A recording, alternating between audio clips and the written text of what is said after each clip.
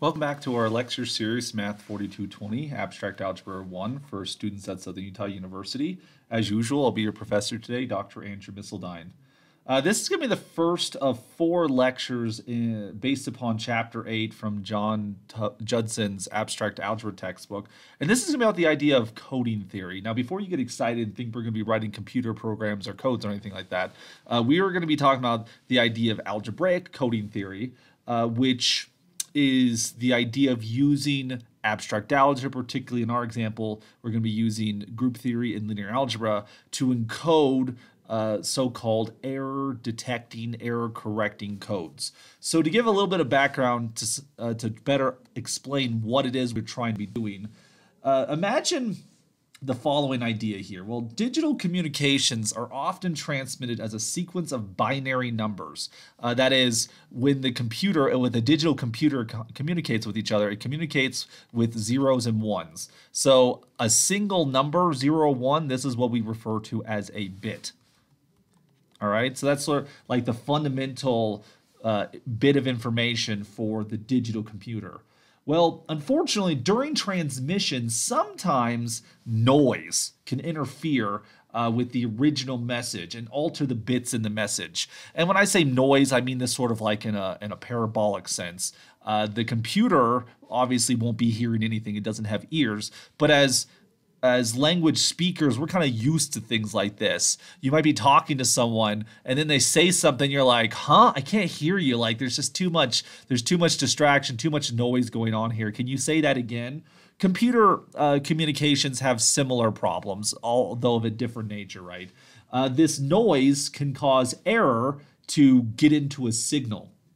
And so as the significance of each bit is important, right? So if the computer's listening to this message, you might meant to send a 1, but it might have actually been heard as a 1 instead. So the 0 became a 1 in the transmission. A single error in a bit can make the transmitted message become useless because it's just gibberish, or it could actually become dangerous because the computer was commanded to do something that was really bad. Like imagine, here's an important file, right? If the command was to copy the file, but it instead heard delete the file, you could see something like that being bad things. And I'm not saying that's exactly what's going to happen here, but the point is it's important that we make the transmission we want it to be correct. But the issue we're going to see here is that we can't expect flawless transmissioning to happen all the time. So instead, we need our codes to be able to detect and, if possible, correct errors in transmission. And so group theory is going to be a valuable tool with this in this regard. And I should mention that, again, as language speakers, humans are actually hardwired for this type of thing. How many times have you been talking to someone and they say something, you're like, what did you say? You question them because you don't believe what you meant, or you don't believe what you heard is what they meant to say. So you've detected an error in the communication. So because you detected an error, you're requesting a retransmission. Computers need to be able to do that as well. But also, how many times have you done the following, where a friend or family or someone's talking to you and you're like, what did you just say? Never mind, I got it.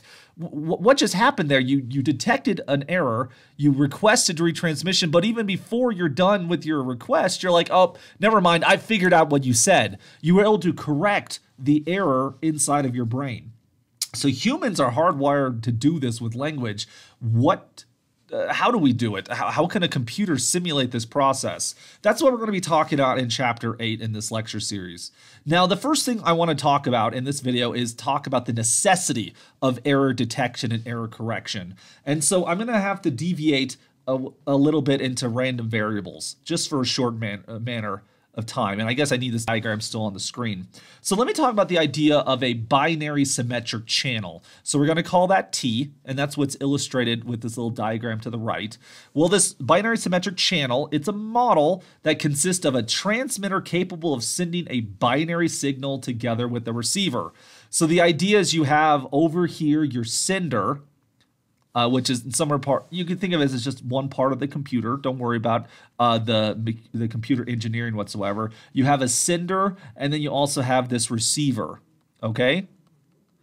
And so they want to send bits of information. So we're sending a 0 or sending a 1 through this symmetric channel right here. Now, as the sender sends its bit to the receiver, well, there's two possibilities. The sender, either the bit it wants to send is a 0 or the bit it wants to send is a 1. All right. Well, imagine that P is the probability that the bit is transmitted correctly. So if the sender wants to send the bit 0, then there is a P chance that it'll send correctly the 0. But there's also a Q chance, where Q is the complementary probability. 1 minus P is equal to Q. It's complement there. There's also a Q chance that instead a 1 will be sent erroneously in place of the 0. And this is a binary symmetric channel, meaning that the other options, the sender wanted to send a 1, well, there is a P% chance that it'll send a 1 correctly. There's also a Q chance that it'll send a 0 incorrectly. Now, the likelihood of sending 0 correctly is the same as the likelihood of sending 1 correctly. So we do have this symmetric channel in that regard. And so this then leads to the idea of a Bernoulli trial, or sometimes called a binomial trial, from probability theorem. Probability theory, it's the idea of, like, if I were to flip a coin, how many times, if I flip a coin 5 times, what's the probability that I'll get 3 heads? Now, in the case of flipping a coin, heads and tails are equally likely. There's a 50% chance of each one happening. But let's say that in this case, when we flip a coin, there's a 90% chance that the message will be sent correctly, but there's a 10% chance that error could occur. And so when you look into Bernoulli trials, you get the following probability function for this random variable. So X is going to be a random variable, that is, its assignment is decided by chance, by randomness. And so let's say that we send our bits, so we have n bits, and what is the chance that k of the bits could be sent with an error?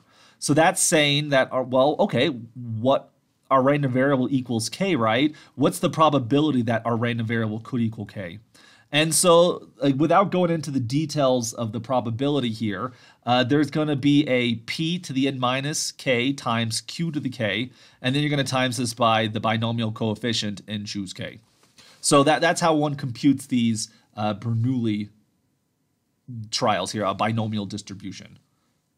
And so let me show you an example of this. Let's assume that we have a probability of transmitting a correct bit to be 99.5%. That seems very accurate. That's really good. You would love it if that's your grade in abstract algebra, right? So 99.5% accuracy. What happens if we send a 500-bit message?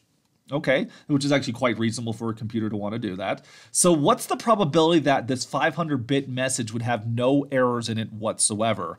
Well, by the formula from above, we're trying to find the probability that x equals 0. So we would take 500, choose 0. We times that by 95.5% to the 500th power, and we take 0.5% to the 0th power, and that would be approximately 8%. Okay, so let that sink in for a second. There is only an 8% chance that this 500-bit message would be sent with no errors whatsoever. So that we should anticipate errors, right?